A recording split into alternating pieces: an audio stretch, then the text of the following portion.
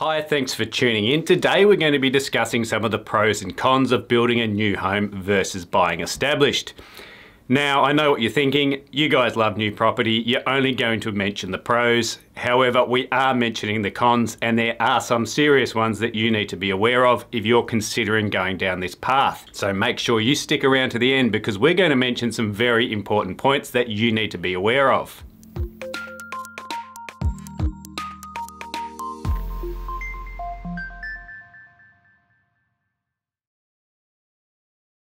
Let's start off with the pros.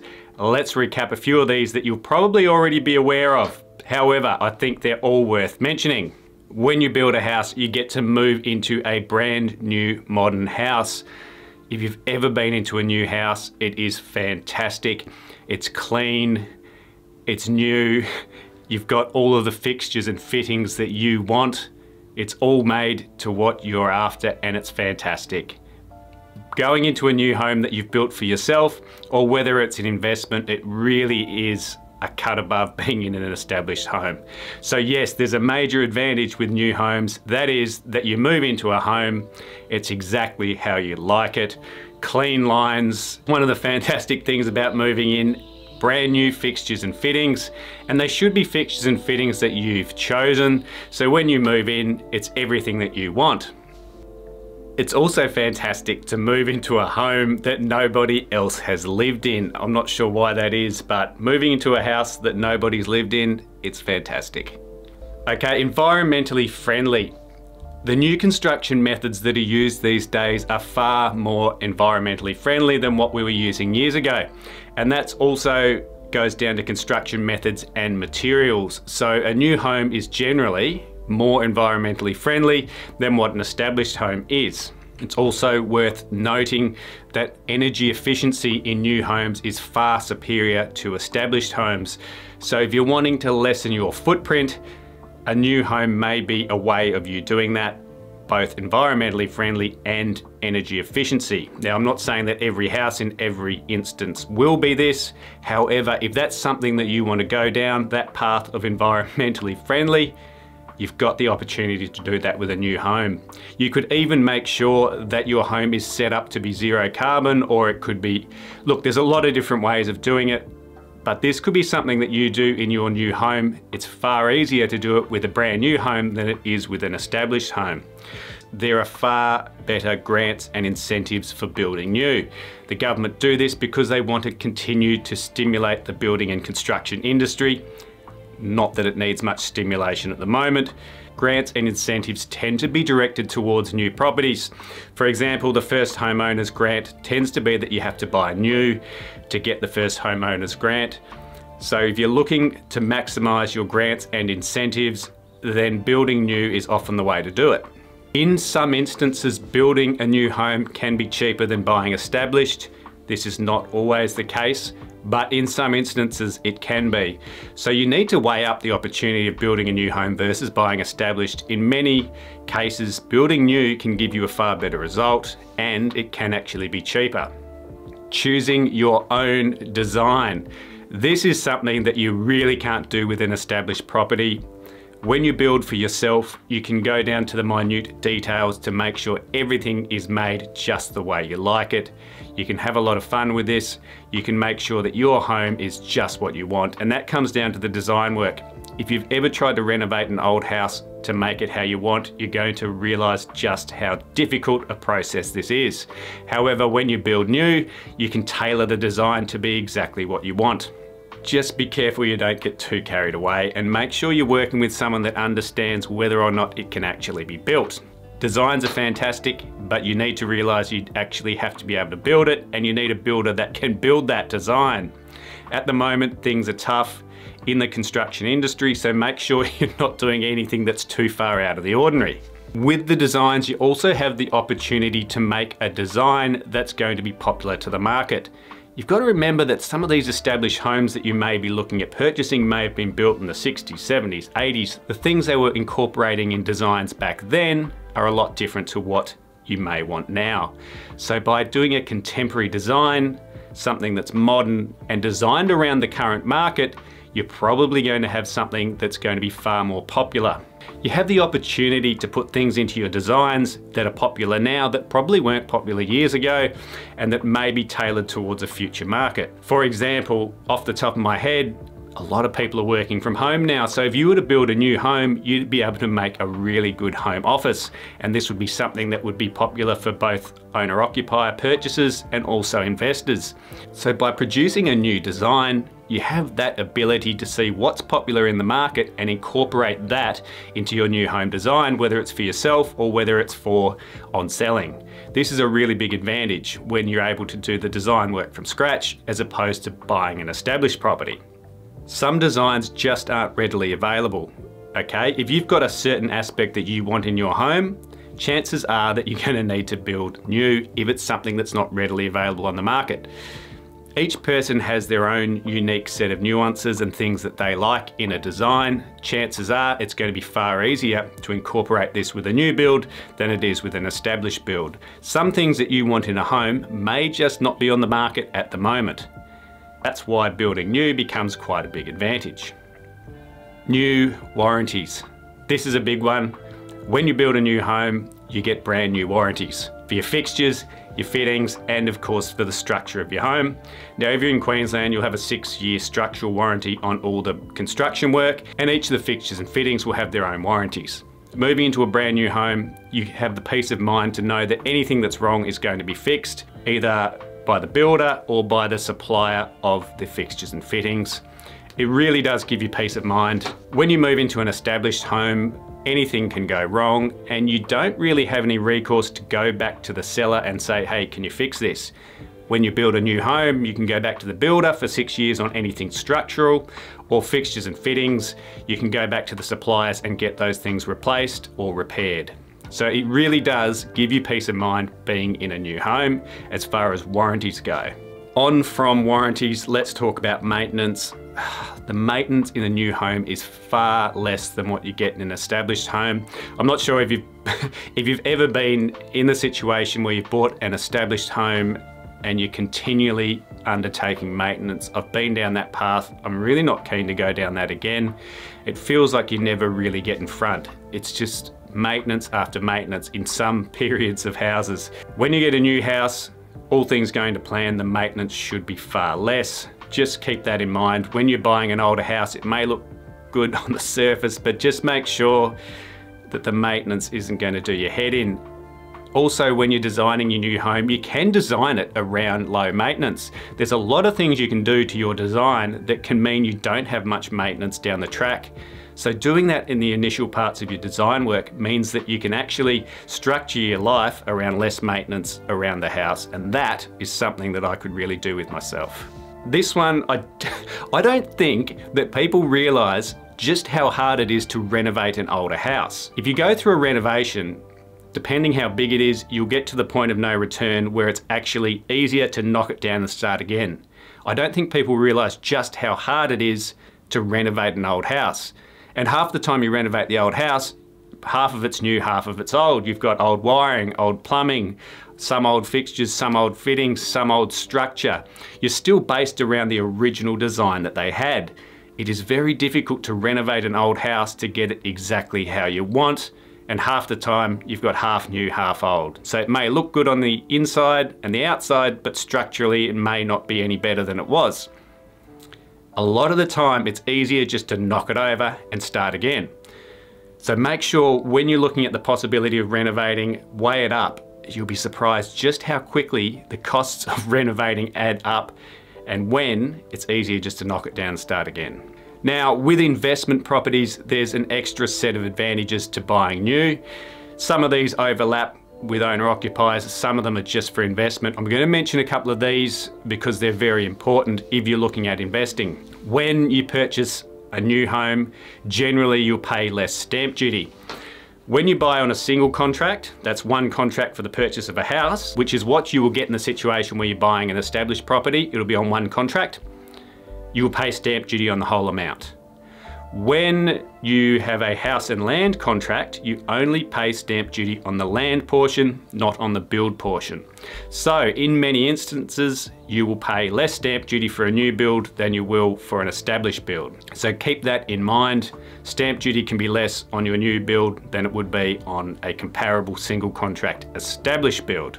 There is far greater depreciation with new properties than with established properties. Depreciation is a really important one. It actually warrants its own video, but I'll go through that in detail on another video. But the depreciation for your fixtures, fittings with a brand new home is far greater than with an established home. Many established homes won't have any depreciation, whereas with a new home you get quite good depreciation. So remember that for your investment cash flow, depreciation makes a lot of difference and can mean the difference between a positive or negative cash flow. Often new homes are more attractive to tenants. If you've got two homes comparable in the same area, one's brand new, one is fairly old, the new one's going to be more popular with tenants. So when you've got a new home, it can often either get rented quicker, get a higher amount of rent, or just be more popular with tenants. A lot of tenants love moving into a new property as opposed to an established older property. It also goes along with maintenance. When you've got an older property, your property manager is consistently going in there and fixing things all the time, making sure that it's actually still running. With a new property, there's far less to do. When you hand over a new property, the property manager, whoever's managing the property on your behalf, should have the builder's details and the builder's maintenance team so that they can get these things fixed really quickly and easily without any effort from yourself. With an established property, you're going to be paying out every time the plumber or whoever it may be has to go around there and fix something. That's something worth thinking about with a new investment property. The process of getting things fixed is far easier than with an established property. And far cheaper, obviously. We spoke about designs, but with investment and with a new property, you can actually create designs specifically for your investment type. For example, rooming houses, dual occupancies, duplexes, higher yielding properties that you can use new property designs or approvals to do. This is something that's a lot harder to do with an established property. I get people ringing me all the time. I've got this older property here, I want to renovate it to turn it into a rooming house, or I want to renovate it to turn it into a duplex, or I want to renovate it to turn it into a dual occupancy auxiliary, whatever their plan may be. I don't think people realise just how hard a process this is. In many cases I look at it and say, look, I love your enthusiasm, it's just not something I'd want to be involved in. Here's a builder to deal with who may be able to help you. People don't realise just how hard this is. You've really got to project manage this yourself. If you don't have that skill set, just stay away from it. Going down that path is full of rabbit holes. Renovating is very difficult if you don't have a skill set that goes along with that, or if you're not actually involved in that industry. I know a lot of people want to get involved in it, but converting an established house into a dual income, higher yielding property is a hell of a lot harder than what people realise. The rooms are all wrong, the acoustics are wrong, there's so many different parts. It's almost in every case that I've seen people come to me with this, it's easier to knock it down and start again than it is to actually convert that house into what they're wanting to do. People come and they say, look, can we convert this into a rooming house? It's nearly impossible without ripping and gutting the whole thing. And by the time you've gutted the whole thing, you're better off starting again than you were to actually fix that all up again. And the other thing people don't realise is you get a house that's say built in 1960 and you decide you're going to renovate it. As soon as you start renovating that, you now have to work on today's building codes, which were a lot different to what they were dealing with then, which means things that you didn't plan to replace have to be replaced because otherwise it's not going to meet today's standards. So as soon as you start renovating an older house, you're going to get yourself a lot of headaches. So bear in mind that if you're trying to design for a specific purpose, such as dual occupancy, duplex, rooming, whatever it may be, it's far easier to get that design done for a new home than it is to renovate an established one, in most cases. Let's discuss the cons. I know you thought that I wasn't going to have any cons. There are a heap. I should say at the start, a lot of these cons that I'm going to talk about can probably be minimized by having a decent builder. If you've got a good builder and you do your due diligence on the builder, a lot of these will be minimized. However, you need to be aware that these things can happen and may happen to you. So make sure you've got backup plans for any, make sure that you plan for worst case scenarios if any of this happens to you. Okay, let's begin by talking about finance. I'm not going to go too in depth with it, but understand that construction finance is different to a standard residential established home purchase. So make sure you're dealing with a broker that understands construction loans. If you're dealing with someone that doesn't, you're going to create headaches for yourself. Deal with a professional broker that does this all the time, that can give you the advice you need regarding construction loans. They are different, and there can be potential pitfalls if you're not getting the right loan for yourself. Along that line, there's interest during construction. So what happens when you purchase a new home? Let's just say a house and land package for simplicity. You buy and you settle the block of land, and then you pay the builder for each progress claim throughout the build until the end where you're servicing the whole debt.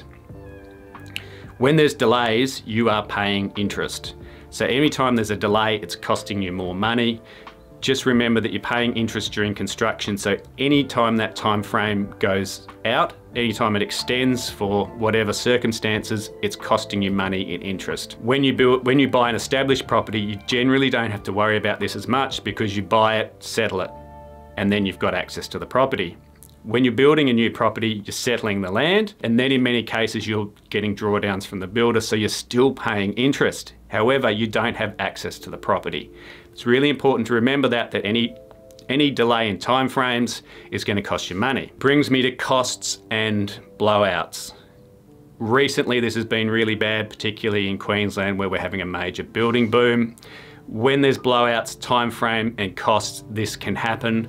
There's been cases recently where builders just can't build for the price that they promised and have had to go back to clients for more money. If you've got a fixed price contract, you can avoid a lot of that. If you don't have a fixed price contract, you have situations where you may have variations for more money. Just be aware of that. That's something that's been a little bit unavoidable for those that have signed on to non-fixed price contracts. Builders have had a really hard time with trades and suppliers, and prices have gone up. People had a lot of issues here budgeting for it because they weren't aware of it. Make sure that when you're building a new property, either you're on a fixed price contract or you've got some sort of buffer in savings to make sure that you can actually service any additional debt, or if there's a variation that you actually have money to pay for it. It's really important. It's something that's happening with new properties at the moment when there's not a fixed price contract in place. Okay, time and effort. Look, if you're just buying a standard investment home, it's a lot easier process. But if you're going down that path of actually designing your own home and building a one-off type design, I don't think people realize just how much time and effort goes into it. I've seen people dealing with architects coming up with their dream design, and it is a hell of a process. Just remember, if you're going down this path and it's for your own home, you could be going back and forth just to get the design done before you even start the process of building it. These big custom one-off home designs can be a really exhausting process. Be aware if you're going to go down that track. Make sure that you've got the time and energy, and don't set irrational timeframes. This has to be done by this period. Know that these timeframes can blow out, particularly when it's your own home. And it can be a very stressful process if you're not dealing with a good builder, designer, or architect. If you have engaged the wrong builder, there's going to be a number of things that can happen to you. There will be quality issues, time blowouts, and hidden costs, all costing you time and money. I can't stress enough that you need to engage the right builder. Engaging the right builder will minimize these stressful issues to both your time and your budget. If you're looking to build a new home in a well-established suburb, chances are you're going to have to do a knock and rebuild. A knock and rebuild is not the end of the world. In Queensland at the moment, we're probably looking between 25,000 to 35,000, 25 being hard to get. 25 to 35,000 for a demolition of a house. Just add into your time frames 8 to 12 weeks for this process to take place. Remember that you need to get a BA done, a building approval, to actually demolish a house, and then you have to get a company to come and demolish it. To be realistic, add 8 weeks to this process if you're going to go down the path of demolition. There may be an opportunity if you have the right house to actually on-sell it through a house removal company. This can save you money, or it can cost you a lot of time and effort.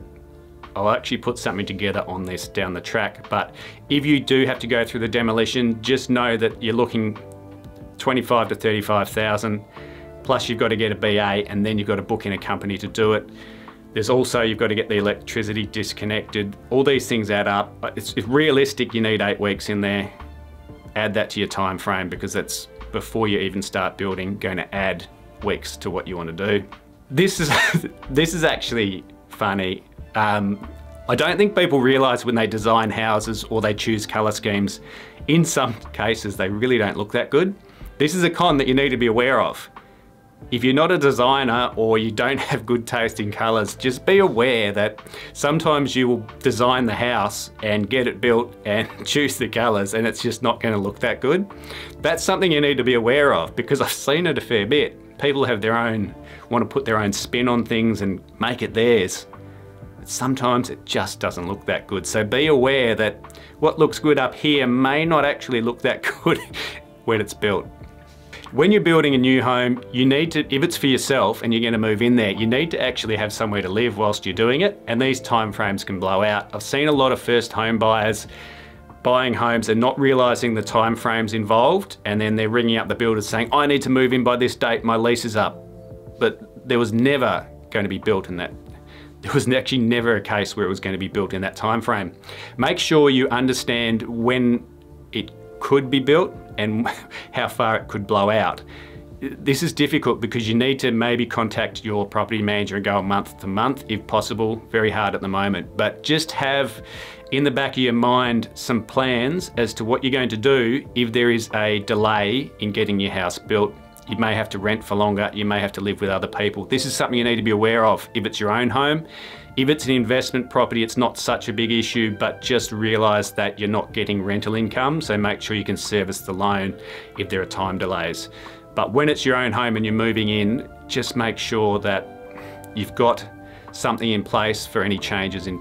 I tend to find that when looking at the established market, I think it's easier to analyse. I think the data is easier than it is with the new property market. So looking at established suburbs, time on market, capital growth, yields, all of that is a hell of a lot easier, I find, with an established house than it is with new properties. There may not be comparables on the market at the time. So if you're planning a new home project, there may not be relative comparables for you to actually work out what the on-sale value is going to be. In some suburbs, there's heaps of new homes and you can really work out how much your new home should be worth. However, in some suburbs where there's well-established homes but not a lot of new homes, it can be difficult to actually work out what sort of value the home will be worth when it's built. You can talk to real estate agents and really try and gauge this, but in some suburbs it's far more difficult to establish the value of a new home than it is with an established home. Obviously, when you get an established house, you're going to have established landscaping. When you buy a new house, you've got to allow a period of time for that landscaping to come in. So that's one thing. If you bear that in mind, that it does take a little while for a brand new house to sort of fit in, as far as the landscaping side of things, for the grass to grow, for the trees to become established, for it to become really tranquil. Okay, here's a con that I don't think a lot of people realise. Building a new home may be a harder process than what you realise. This is always a lot more complicated when it's a house that you want to live in. Designs become more complicated, building it becomes more complicated. When a builder builds the same home over and over, they become very good at it. They have access to the trades, the suppliers, they'll have bill of quantities, and they can work out what a house should cost. However, when you come in with your fancy design that your architect's drawn, that has a fish tank wall and all sorts of different things that you want that not many other people do, it becomes very difficult to price. Many builders will have to go out to all their suppliers. In some instances, they may have to find new suppliers just to give you a price. And in many cases, they're not going to want to do a fixed price contract because they don't actually know what it's going to cost them. So just remember that when you get all fancy with your different designs, you really got to find the right builder to do it and the right builder to price it. And it becomes a lot more difficult to get comparable prices from a couple of different builders. And the more complicated it is, the longer the time frame is going to be. So just remember, a standard investment home can be a very easy, painless process. A large one-off architectural custom home can be a very difficult process. So just keep in mind that the process of building your new dream home may be a lot more complicated than what you initially thought. As you're aware, I love all things new property. However, I think it's really important to bring up some of these cons that you may have not been aware of and factor these in. Look, some of the things I've mentioned here won't happen to you and only happen rarely, but it's worth knowing that these things can happen. When you build a new property, if you've got the wrong builder, a lot of these things are more common. Make sure that you're engaging the right builder, engaging the right designer, and a lot of these things will be minimized. Building a new home can be a fantastic experience for you. However, if you don't do things right, it can become very, very stressful and cause yourself a lot of headaches. Okay, thanks for tuning in. There's some pros and cons that you need to be aware of. They're not all going to happen to you, but just keep these in the back of your mind that it is a potential. As always, if you got value from this video, like, subscribe, and tick the little bell so that you're notified with each new video that we upload.